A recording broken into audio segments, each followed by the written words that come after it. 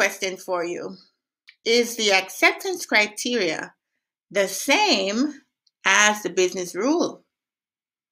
What do you think about that? Right? Come on in, everybody. Today we're talking again about Agile, and we're exploring some concepts in Agile. And today's topic is the business rule versus the acceptance criteria. We're going to be diving into those two topics, those two themes today, actually.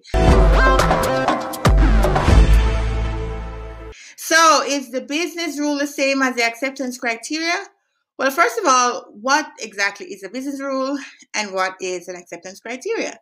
So, I've done several videos on this now. If you want to check out my channel, you can check out just all the videos I've done on Agile. I also have free courses on my website. Go to karaleise.com, go to free courses. I have a course up there on Agile, and that's a compilation of my videos here on YouTube, but they're ordered for you already. So you don't have to be here trying to jump around, figuring out which video to watch next. I've put it all together for you, and I've given you the full breadth of the teaching on Agile. And this video is going to be important for you as well, because it's going to give you more about how to think around acceptance criteria, which is an important part of your user stories, which is also important for Agile, right? So your acceptance criteria is the conditions that are going to determine whether or not the story is complete and if the user will accept it. So it's almost like your testing conditions. It's all of the things that would make the user story done. It's a part of your definition of done, but it's not completely, all of definition of done. Definition of done includes other things to do with workflow, such as, who looks at the story next, when can you actually mark the story as done, all that stuff. Your acceptance criteria is pivotal. It's very, very important for your user story. It represents the requirements, it represents the scope of that user story, and these incremental small acceptance criteria, over many user stories, form the scope of the entire feature or project or whatever it is that you're working on. So that's what acceptance criteria is. I really hope that is clear. It's just a list of conditions that provides a value to the user that they can accept the story and can find value in it, right?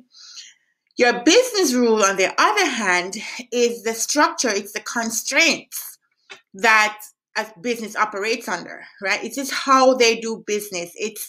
This is their business format. This is their structure. This is the constraints that they abide by. It's outside of just an acceptance criteria, because acceptance criteria has to do with the software that's being built for the particular purpose. The business rule is the entire business. This is the whole way in which they do business. It has nothing to do with the software. Although I'll show you later on how they connect. But this is just how business is done. For example, if I work for an insurance company, then we could say that this is how insurance companies actually handle claims. And my dog just ran up the stairs. Sorry. This is how the insurance company handles claims. Like, you have to submit your claim within a certain time period, or, you have to have this insurance coverage, or these people have to be driving the car, or whatever. Like, these are all the rules that govern how they handle claims. Those are business rules. Another example is if you're in the bank and you're applying for a loan, maybe the bank says that every applicant has to meet this minimum threshold of credit score. So your credit score has to be at least 700 for you to get this loan. Maybe that bank won't have many applicants. But anyway, this could be just their business rule. This is how they do business. So the business rule is wider. It's more organizational wide, and it doesn't necessarily have to be bound by the software tool that the business is using. Hope that's clear too. So based on that explanation, I'm sure you already know the answer. Is the acceptance criteria the same as the business rule? No. Right? No, it's not. The business rule has to do with how the business operates. The acceptance criteria is a subset of that, in how the software is going to help support that business. Now, even though they're not the same, obviously, the acceptance criteria must be supporting the business rule. So you wouldn't write the software to do a loan for a person who is getting a credit score of 660 and the business rule says it must be 700. Now that wouldn't make any sense.